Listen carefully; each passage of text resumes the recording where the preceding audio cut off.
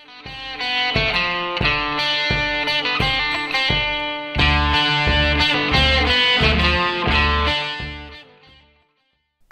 guys, welcome back to the channel. Today I'll be looking at Apple stock today and see if it's a good investment opportunity. But first I wanted to start with a little market overview and what that means for investors.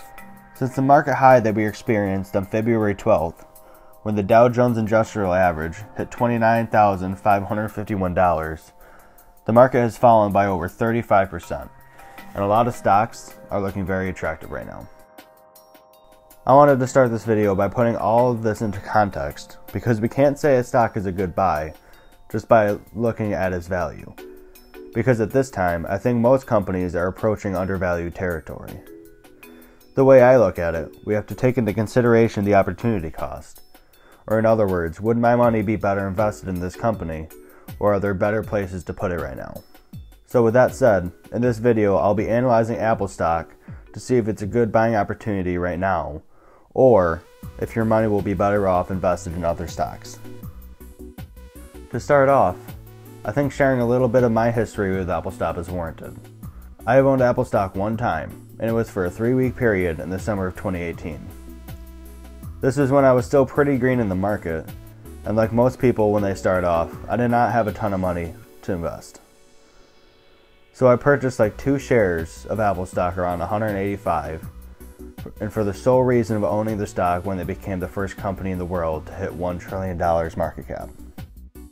Once they hit this threshold, I quickly sold out because I didn't think that any company could actually be worth that much, and the stock would drop quickly back down. And I think this story goes to show us how much I've actually changed my investment strategy over the years, and why buying and holding pays off in the long term.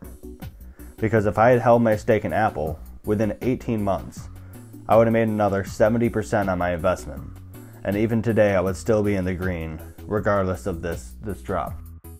Taking a look at Apple stock today, currently they're trading for $229 a share, which is almost 30% lower than their high at $327.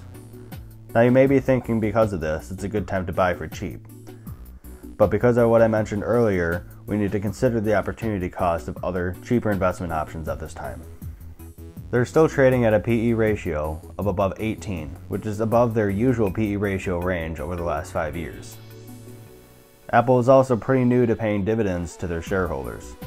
They paid their first dividend in 2012, but it's never been a substantial payout, with their highest yearly dividend yield in 2013 at 2.8%. Over the past 4 years, their yield has averaged 1.6%.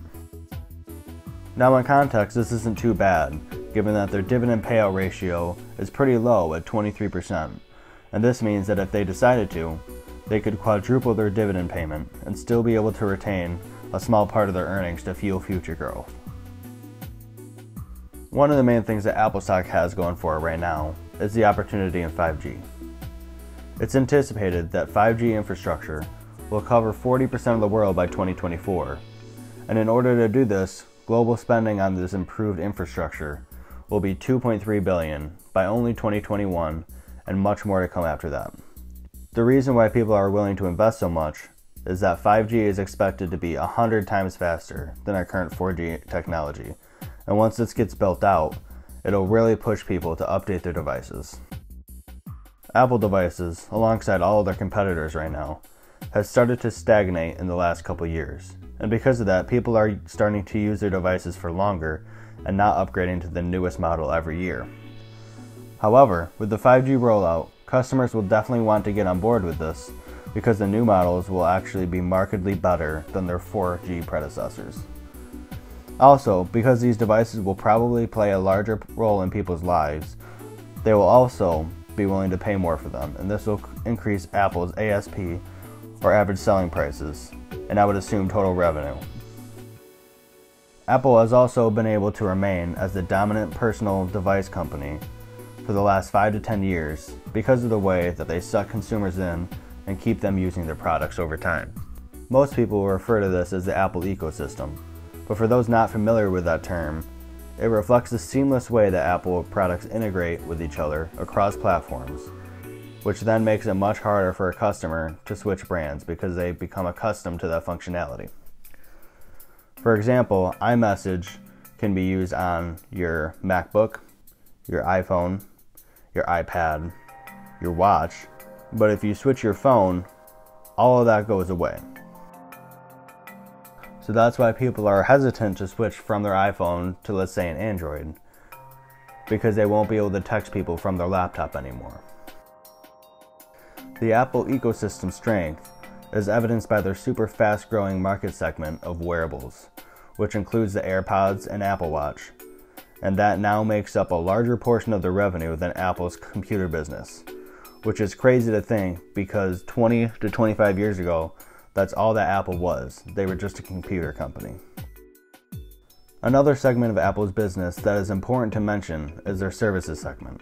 This business unit includes a diverse group of offerings, including the Apple Store, Apple Music, Apple TV Plus, Apple Arcade, Apple News Plus, Apple Play, and iCloud.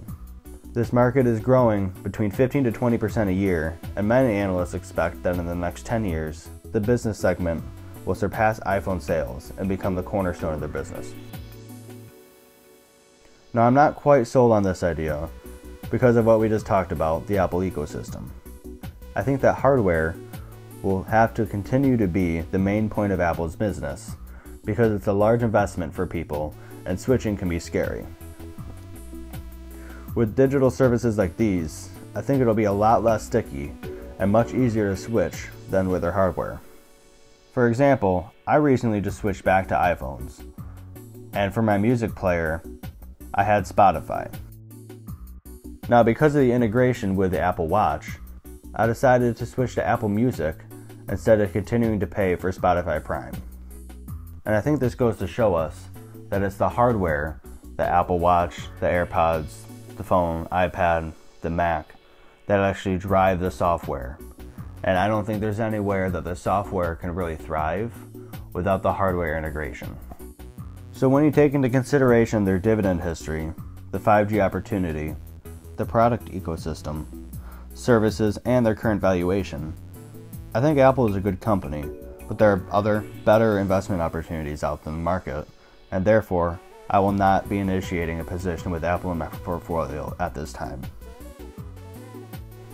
Now, I think if Apple stock falls another 20 to 30%, and the market really doesn't do anything in that time period, I would definitely be something that I would buy at that time, because I really do like their products and business. However, their valuation still seems a little high for my liking. A lot of this is because I think Apple's sales will be pretty heavily impacted by this current crisis that we're dealing with right now. And despite that, their stock price hasn't fallen even as much as the market has. And because of that, I decided to pass this time on buying the stock. Now, I know Apple products are pretty polarizing. You either love them or you hate them. But I think it's pretty hard for people to deny that Apple is a very good company right now. And that's probably the main reason why the stock has not fallen as much as the market. However, with their massive run-up in their price the last couple years, coupled with this drop that isn't nearly as much as the market, I think right now the stock is a little bit expensive for me, and I would like to funnel my money into other investment opportunities. But let me know what you guys think about the stock, and maybe I missed something in my analysis, and you can point that out to me. I also just wanted to say thank you to you guys. In the last month and a half since I've been releasing videos, I've now surpassed the 1,000 view mark. I've also started to gain some traction in my subscribers, which to each and every one of you, I want to say thank you. With that said, if you haven't subscribed, make sure you do. I'll be releasing these videos. I'm shooting for twice a week right now, but at least once a week with some new stock analysis and maybe some commentary on things that are going on in the market. I haven't quite made up my mind on what stock I'm going to do an analysis on next. So if you guys have any suggestions, leave those in the comments, and hopefully I can do an analysis on those. I've also been receiving some comments. They're just asking my opinion on one or two things. So if you just want a quick response, make sure you just ask my opinion. However, if you want a full video done on it, make sure to ask if I can make a full video on it, and not just my quick opinion. And with that said, subscribe to the channel, guys, if you want to stick around and see the new videos that I release. Make sure to like the video if you did, and on the screen right now you should see my most recent video and then a video suggestion for you, so feel free to click those videos if you're interested in seeing more, and I will see you guys in the next video.